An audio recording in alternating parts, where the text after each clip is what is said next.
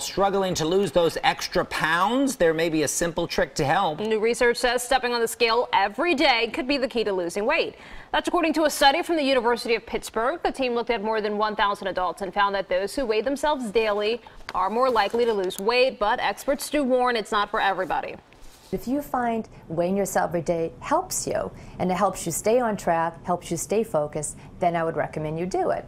But if you find weighing yourself every day actually gets you upset or makes you lose motivation or makes you obsessed with the scale, then I do not recommend you weigh yourself every day. I'm in that latter group. Doctors warn weighing yourself daily could also increase the risk of an eating disorder.